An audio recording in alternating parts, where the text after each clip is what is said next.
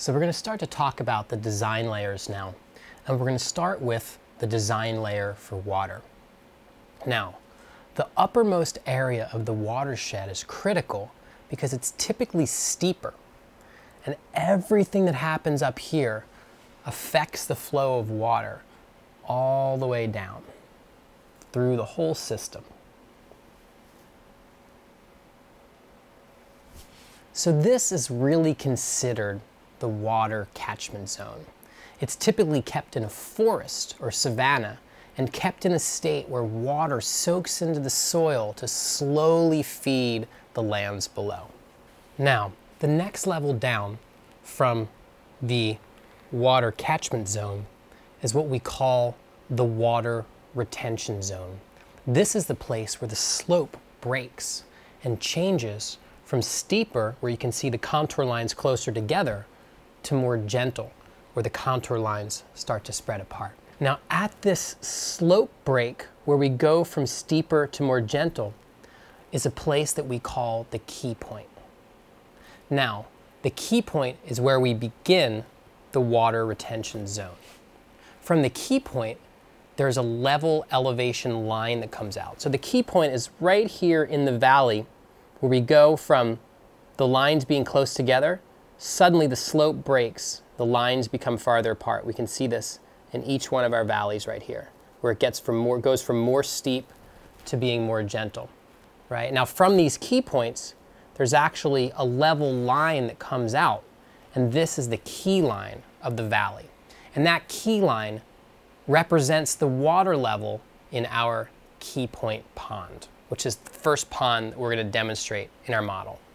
So I've highlighted the key points and key lines in each of these three valleys, right? And so now I'm going to construct the ponds, the key point ponds, for you to see how those work. Okay, so here's our first pond, and now I'm going to go and fill it up with water. Now you can see how it really makes sense that this is one of the highest locations that we can put a pond in the landscape, because otherwise we're on this steeper slope. So that first place where the slope breaks and it begins to become gentle is really oftentimes, if the soil conditions are right, an ideal place to place a pond, because look how high this pond is in relation to the next level down that we'll look at later. So we'll do some more work now in the water retention zone. I've created a key point pond in the next primary valley over, right? Now here's the interesting thing. As the mountain range descends from the higher to the lower peaks, so the height of these key points also is descending. So if we follow this contour line around, we can see that this key point is actually in a higher location than this one, which means that we can actually take the overflow from this key point pond and wrap it around the ridge to fill the next key point pond over. So you can see that water can actually move from this key point location around the ridge down into the next key point. Now when P.A. Yeomans developed this land patterning, the title of one of his most well-known books is Water for Every Farm. So the idea was to drought-proof farms, keeping water as high in the landscape as possible. So here we've got both of these catchments feeding these ponds, and the overflow of this pond still maintaining this high level in the landscape above all these other areas below. Over here we have another key point here, and we can also intercept the flow of water at a key point and bring it out to a different location, like a ridge, where it can be stored there instead of in the valley form. Now you can see here that we've intercepted water flowing down through the watershed at the key point, and we're bringing it out to this ridge pond. Now a ridge is certainly a safer place to have water stored in the event of an extreme rainfall event, where a flash flood could break through at the key point and not flow around the ridge to blow out the pond there. So let's look at where, when we have a massive force of water, the water really goes in this landscape. So you can see that the force of the water still really goes down through the valleys. So in a major historic rain event, the key point ponds are still going to be on the receiving end of the force of this water here. However, the breakage would happen in the valley. It's not necessarily going to bring water out to the ridge and create a catastrophic dam failure there. So below the key point, there are also other locations within the valleys and on the ridges. And these locations vary on the unique topography and geology of each site. We go more deeply into the specifics of different types of dams in another presentation for this course. But I'll build a few more dams in here to show some popular dam sites. All right, so I've made a couple more ponds in a very popular location that we would find ponds, which is down lower in the valley, where we get a lot of water stored for not as much soil moved, right? So it's a very economic place to put ponds, and it's a very popular location to find them in.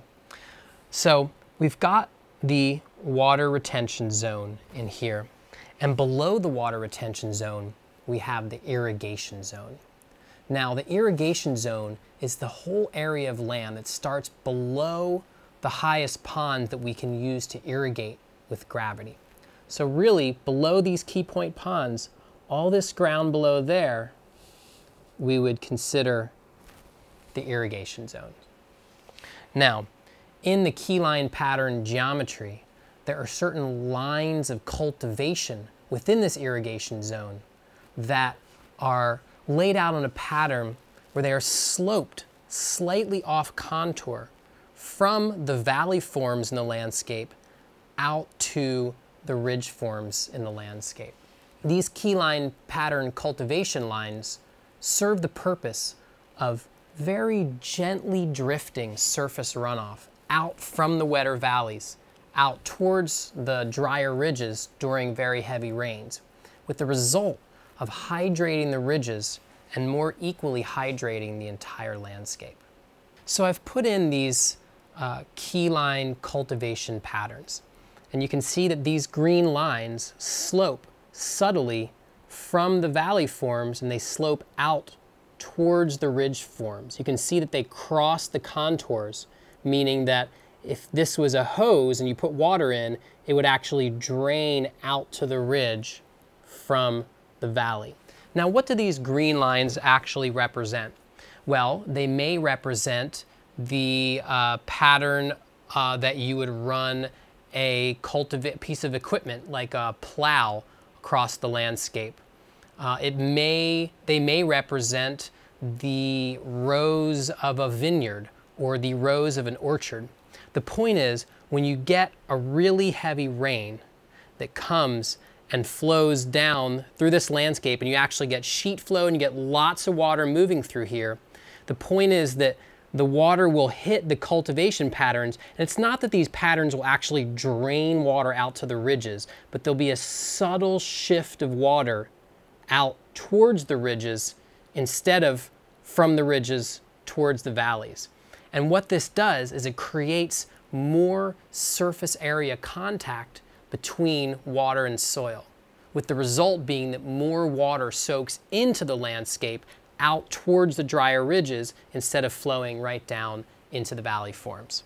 And we'll talk more about that later as well. So we have the water catchment zone up here. We have the water storage zone down here. We have the irrigation zone below the water storage zone. And then below the irrigation zone, we have the water reconstitution zone. Now, reconstitution is defined as restoring to a former condition by adding water. So this is where we maximize wetlands and wildlife. At the lowest points in the system, we build more water storages if appropriate, and forest with riparian species. So as these valleys join together below the primary valleys, in the secondary valley, they meet in a creek, stream, or river. And that's also a really important part of the reconstitution zone and an important piece of habitat in every ecosystem.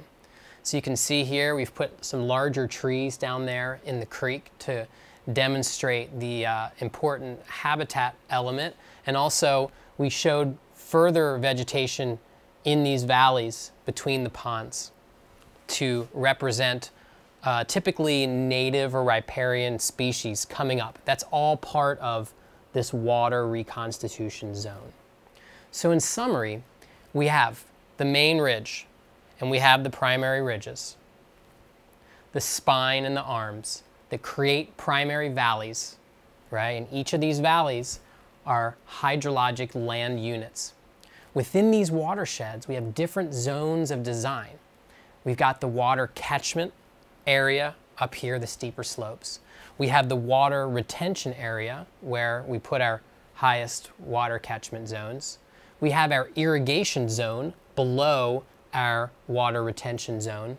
And then at the bottom of the system and up the arms, we have the water reconstitution zones. Now it's important to note that there are laws on every level, city, county, state, and federal, that govern the use of water. For example, on the city level, there might be ordinances about downspouts and your site's connection to the storm drain system. On the county level, there could be rules about alteration of roadside drainage ditches. On the state level, there are water rights and rules about diverting, impounding, and using surface waters. On the federal and state level, there's laws governing introduction of exotic aquatic species that could become loose in natural streams and lakes. So you really have to do due diligence in order to make sure that you're following laws when you do water manipulation, right? There's also a lot of laws around wetlands and disturbance of wetlands as well, your potential to impact them. So there's so many regulations surrounding water and impact on wetlands that you really need to check and do your due diligence before doing any kind of major disturbance. So I'm showing you this idealized landscape here, and you may or may not be able to implement something to this magnitude where you are, depending on your local regulations. So for our next presentation, we're going to look at more layers of design to add to our system that we've got going. We're going to look at roads, trees, and fencing. So stay tuned.